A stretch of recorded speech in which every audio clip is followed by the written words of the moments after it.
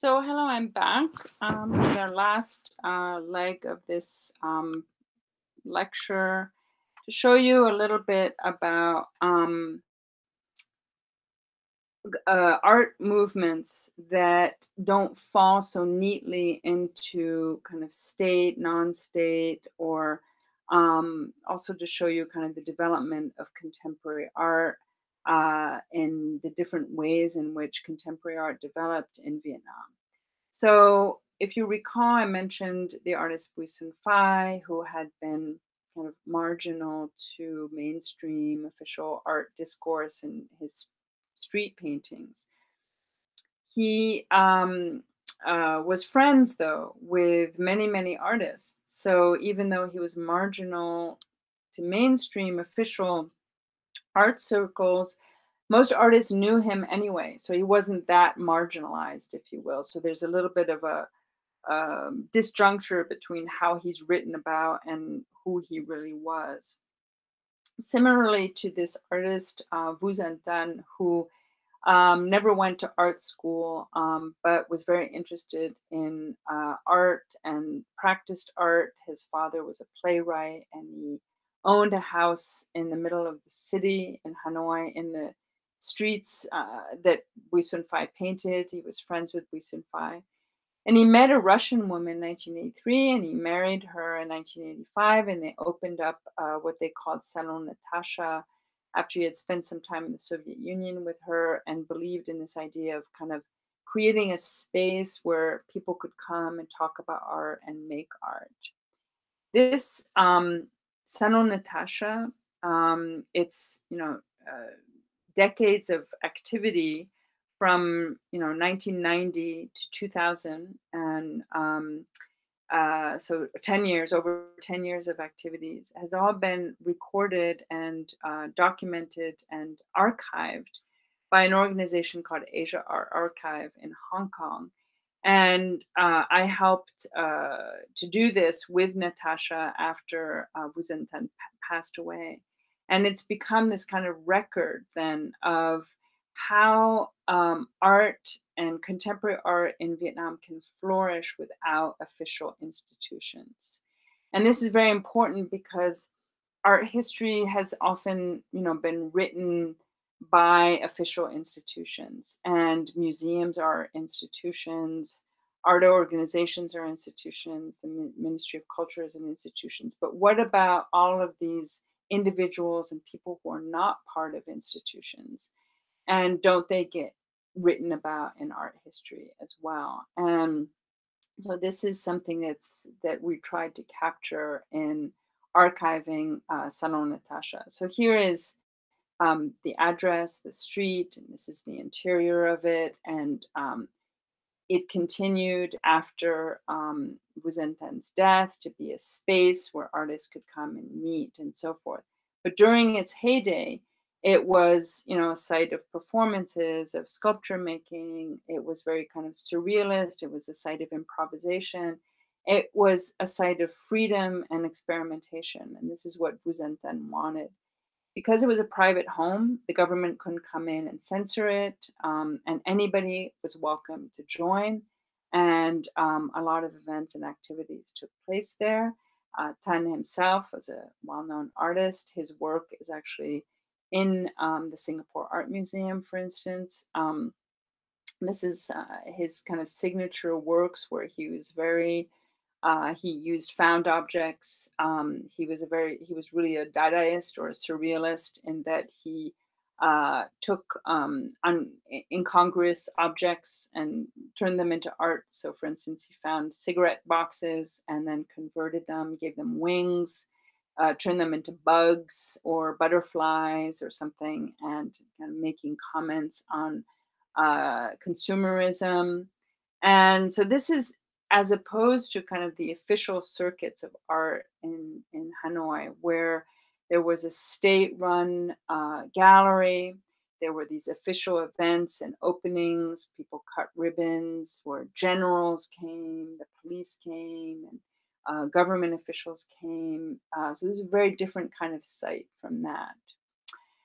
And so the move to kind of liberate art from official discourse had started already around this time that Salon Tasha opened by other people as well in what is known as Doimai, or new renovation, or kind of opening up of the country to the outside world. And I mentioned Nguyen Quan, the art historian who had written a book about the art of the village. He also was a painter, and he also was interested in surrealism, and I was definitely interested in countering this socialist realist movement, but also trying to be much more free, poetic, not follow conventions, not follow rules, and still somewhat remain Vietnamese. So that was always this kind of drive. He made his own kind of celebration of the victory of Dien Bien Phu, but it's very abstract, very cubist. So it made it to an art history book, but it's very ambiguous and not very clear. He painted these portraits of women with their heads cut off. He was very spontaneous and improvised in his painting, very experimental and expressionistic, and he's kind of was a pioneer. He was influenced by Salvador Dali, for instance. Here, the painting of Dali's on the left that show these statues that are cut off, or the arms cut off and stuff. He was interested in capturing women in that way as kind of statues or holding mirrors. And he was very influential to a group of young artists that rose to attention in 1993 called the Gang of Five. And they had exhibition in the official art space, and yet their work was very different from what the official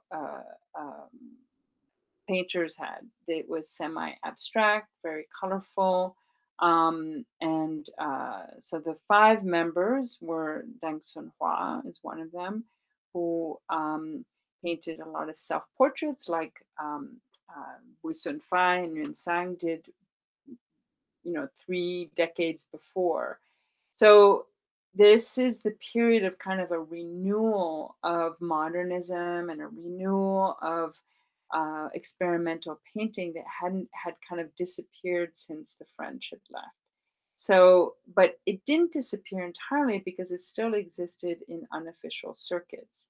So this suddenly becomes the moment where experimental painting does get recognized by the state, but it doesn't mean it's new, because Vu Zhentan was painting independently, Nguyen Quan, Hui Sun Phai, Nguyen Sang, all of these artists had already been painting modernist, expressionistic work. It's just that they weren't showing them in official spaces. So the art history textbook tend to get confused and often write that the Gang of Five were the new pioneers, young painters who were very experimental, and yet they copy almost uh, literally their predecessors of Bui Sun Phai along the same vein. A lot of still lives, much like Bui Sun Phai did, with the lamps, vases, and here also the portrait of Deng Sun Hua with a poet next to him is a lot like Cafe Lum, the portrait of Lum and his cafe, and Bui Sun Phai sitting there. Domestic scenes. This artist Chen Lung painted very kind of abstractions of insects and ponds. He was interested in nature and looked at the frogs and larvae, and looked at in kind of amphibians, or worms and those kinds of creatures that inhabit the ponds, and yet kind of and the one on the left shows almost like a naked woman, so kind of suggestive forms, maybe sexual forms that are kind of hidden inside these depictions of insects. He became, though, a pioneer installation artist, and then later also became a pioneer performance artist. He was invited to exhibit in Europe and discovered kind of performance art and also discovered performance art from the Japanese artist who came to visit Vietnam in 2001 named Seiji Shimoda. And so he was inspired to do a work where he stuck rice to his body and stood in this coal field, the coal mining region. And more recently, he's been doing these performances where he takes this pioneer red scarf and invites audience members to kind of whip him.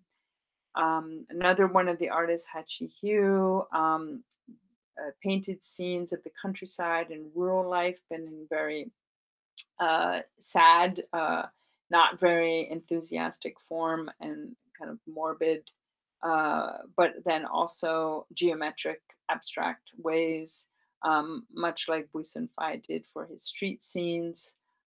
These are semi abstract with things house turned upside down and then things off scale. Women hidden in, or images of women hidden into the scenery. He still continues these kinds of paintings today and is quite successful commercially. So that's also kind of the era of commercial painting. And by commercial, I mean that paintings that sell very well in galleries and yet are maybe not necessarily contributing to new ideas about art, but are very popular. And here are some of his paintings or his signature paintings, and he made a lot of money with these paintings. Tourists could afford them because they're not very expensive and they seem to capture something Vietnamese, or so that's what people say. Now, what about women artists? I wrote an article in the 1990s also because I know about women artists because I noticed that they're often overlooked or they seem to be either heroes, like we saw, depicted by male artists, as much of art history is kind of similar in that way, where male artists depict women, but the women artists themselves are not often recognized. Well, I met this artist, Nancy Monbic, who had actually participated also in the resistance movement and was celebrated for her silk painting. And she had to have a job like everybody else, and painting was really just a pastime for her, even though she studied at the art school with male classmates. But she traveled around the country because she worked for the electric company, and so she was very intrigued by the different minority groups that she saw. And this is a representation of Cham people who lived in the southern coast of Vietnam, and was very interested in portraiture and painting on silk, which is a difficult medium because it's very delicate and you have to use watercolors that get absorbed very quickly by the silk fabric. And so you have to be very precise in your lines and you have to be very careful in your application of color. And so she was quite skilled at this, but this is not to be confused with some of the socialist realism that we saw because these are not idealized versions of women. For instance, there's a woman here breastfeeding, but the other woman on the right is old. She has wrinkles, she has too many sweaters. She doesn't look like a beautiful or heroic woman. She looks very simple and very modest. So she's interested in, if you will, in ordinary people, not celebrating the heroes of the past. And she, at 90 years old, recently had an exhibition at the French Cultural Center in Hanoi. So here she is. She couldn't stand up, making a speech as her paintings have recently been rediscovered, sort of by an international community. And she lives in the countryside, and she still paints. Another woman who drew a lot of attention in the 1990s, who also did not make realist or heroic images of women, but rather did these kind of stick figures and very simple schematic forms of women. And she called them girls. And she said because she was tired of the way in which women are idealized and told they have to have a beautiful body or they have to have beautiful hair, She wanted to just convey the idea that they're just ordinary human beings with their own anxieties and issues and psyches and ugliness. So she was kind of trying to capture that aspect of womanhood. Another artist who's often overlooked because she works in paper.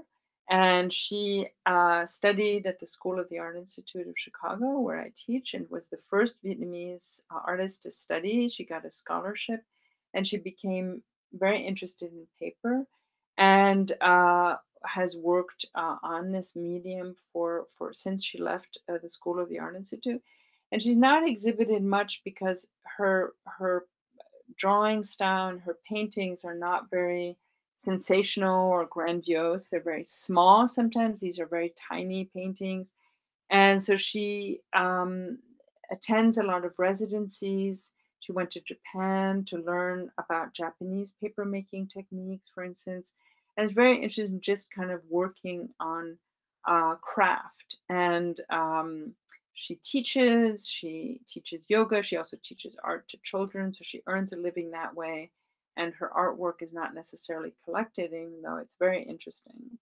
Another artist who's a woman who uh,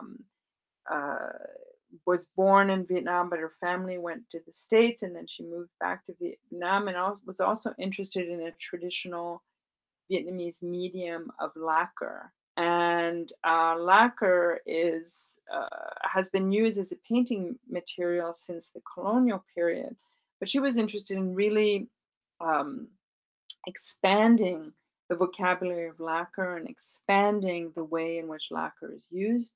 So her first installation after she returned to Vietnam were these big boxes that she painted lacquer, and she painted different scenes. So she imagined them to be sort of like coffins, but also to be like surfaces that people could eat on that represent food or funerary rituals, but lots of different kind of meanings. And lacquer is very intensive and labor intensive. She has to hire people, but she also does it herself of kind of rubbing the lacquer onto the stone. I mean, Burma has a tradition of lacquer as well, but here she uses it as really as an art medium. She made one series of work where she actually put the lacquer material on a slide and then put them in a slide projector and then blew it up to show kind of the inner, like it's a scientific experiment to see what exactly lacquer is made of. And then she made this huge installation, a large installation by lacquer, that is, you could actually walk through it with this dome, and you can look at kind of almost like reminiscent of churches in Italy that have painted frescoes on them. And she called it specula, which is a surgical tool of going inside the body. So she was seeing lacquer as a kind of skin, she said. So you're actually going inside the body. A group of independent artists founded a collective called Nyasan Collective, and you see Nguyen Man Hung, who I just paintings I showed earlier of the airplane jets carrying grocery food. He made a sculpture out of that painting. They organize a queer film festival. Um, Nguyen Phung Linh, one of the founders of this collective, grew up with parents who were participated in contemporary art events and stuff, and she started exploring different materials, like here salt, and in the one on the right is made of nails. Um, Performance art also became started becoming popular in the mid 2000s. Nguyen Huy An, who uses charcoal and draws out the shadow of this table in charcoal and then proceeds to erase it. Li Huang Li did this performance with sanitary napkins. And so they're pushing a lot of boundaries and pushing definition of art. Li Huang Li, who's also a bit of a feminist, made this installation in Thailand called Monument to Round Tray, where she sees the tray as a symbol of servitude. and she created this pyramid and then proceeded to kind of bang on the trays as a kind of protest against how women are to serve. Nguyen Huyan also performed this same charcoal um, shadow performance using just this material of charcoal. So this Nyasan collective grew out of an independent space called Nyasan, or which means house on stilts, that, like Salon Natasha, is a site of experimentation, mostly for performance art, away from the eyes of the government. Um, uh, they could host a lot of performance events because under the in the main part, the ground floor of the house on stilts, the inhabitants live upstairs, and then the artists could perform downstairs. There was a lot of room. It was outdoors. It could accommodate a lot of people. Here's one artist who actually ironed pigskin on her arms, which was very scary for people. And you see these onlookers. Feng Ling, I mentioned, also organized a performance festival. And so it became kind of a strong community of artists um, that nurtured performance art as a medium. Chung Tan, who came out as gay, as an artist in this performance series that he did here. He took photographs of where he wrapped himself in a sheet and then liberated himself as a kind of literally coming out. He also pushed a lot of uh, boundaries of art and life and queering and cross gender performances, wearing dress. He became interested in fashion. He lived in France for a while and learned how to sew and started making his own clothes.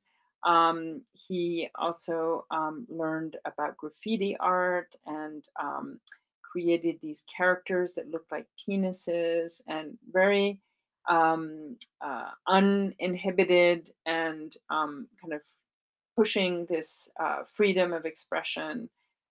This work, actually, 1994, was then subsequently bought by the Guggenheim Museum in New York, and very pioneering in 1994 to show kind of looks like someone crucified, but with a rope tied around his genitals as this kind of talking about the constraints of Vietnamese society and attitudes towards homosexuals. So I saw him there at the Guggenheim exhibition in 2012. And then Phan Thang Nguyen, or Thang Nguyen Phan, who also was a second student from Vietnam to study at the School of the Art Institute of Chicago. Born in 1987, quite young. Her parents, knew the war, but she was born way after. Was very interested in experimental cinema and interested in ethnography, interested in the highlands, and is one of the kind of rising stars of Vietnamese art today. Another collective called the Propeller Group formed in Ho Chi Minh City. They met in California, moved back to Vietnam, and were very interested in media and commercialization and kind of satire and irony in Vietnam's current kind of hyper capitalism. And Tuan Anh Nguyen, one of the members of the group, did this series of paintings where he found also street paintings, but then he overlaid the different layers of Vietnamese history and visual culture, from the propaganda poster to graffiti to ads for products and so forth. And so he's kind of capturing this landscape or urban scape that is now the cities in Vietnam, where you see a public service poster encouraging people to wear helmets. And then suddenly you have Ho Chi Minh there, almost as if Ho Chi Minh is encouraging them to wear helmets, but you also see next to it like a billboard and an ad for toothpaste or something. So the returning Vietnamese artists, the artists who lived for a time in America and then moved to Vietnam, or grew up in America and are Vietnamese and visiting Vietnam, they're quite common. As you see, I talked about Dinh Cu Lê, I talked about Yan Va, I talked about Anh My Lê, I talked about Propeller Group as well. This artist, Phung Do, didn't move back to Vietnam, but when she visited Vietnam, she decided that she had a kind of identity crisis because she knew she was Vietnamese, but yet the scenery and the kind of Vietnamese people that she saw on her return trips were not quite like her. She wanted to capture that in photo, and so she found this way of taking a portrait of herself holding the shutter speed. So this is prior to digital photography, where you had to actually click on the camera. So she's holding the release for the shutter and taking a self portrait. So this is again before the selfie, 1998. Picture of herself against the background of Hanoi, and here with her relatives. So you see her being somewhat disconnected from the people around her, and yet she's looking at the camera. She's quite conscious of her photograph being taken, but the other people in the room are not really paying attention to the camera. So it's her way of kind of showing this a contrast between her and her relatives. Sorry, this is Phan Thanh Nguyen. I misplaced that photograph. So that's it for me. I hope this gave you a kind of overview of where contemporary Vietnamese art kind of situates itself within the context of recent Vietnamese history, from the late colonial period through the war to the present, and to understand how our artists actually can contribute to dialogue and discourses about Vietnamese politics, and also where they situate themselves both in and out of institutions, in and out of official dialogue. Artists who capture current events or who capture national events versus those who really just want to be left alone and capture more experimental ideas. These are all part of debates about the nature of Vietnamese art. When the government says this is, you have to paint this in order to be patriotic, and artists also wanting to break free of those constraints and to really have their own independent voice. Thank you very much.